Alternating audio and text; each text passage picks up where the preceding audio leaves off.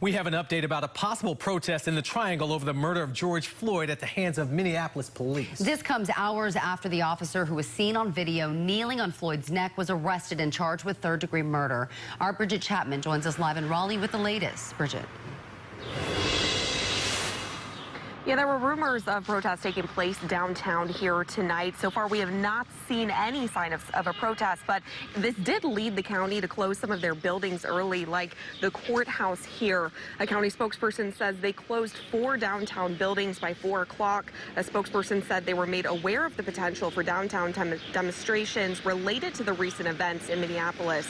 The Wake County Sheriff's Office says the closings were out of public safety concerns, and we have not seen any protests in the Raleigh area this week.